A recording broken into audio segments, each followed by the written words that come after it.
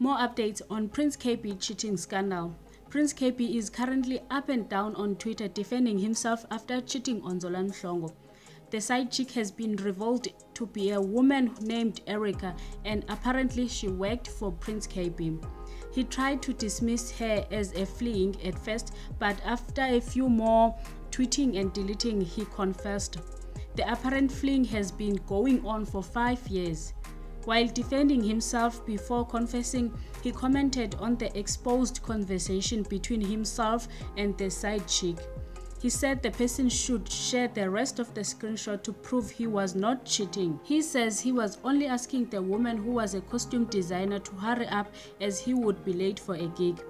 Prince Kaybee tried to show some remorse by saying he has learned his lesson about giving people some work, but also incriminated himself by revealing that they have been a fling for 5 years. In another apology tweet, he said, "Lesson learned today, do not entertain anyone if they are looking for work.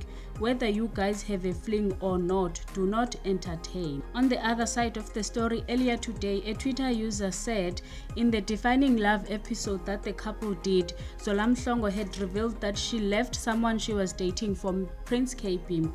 Zola responded and rubbished the claim, saying, "I did not leave anyone for anyone. If you need clarity, ask."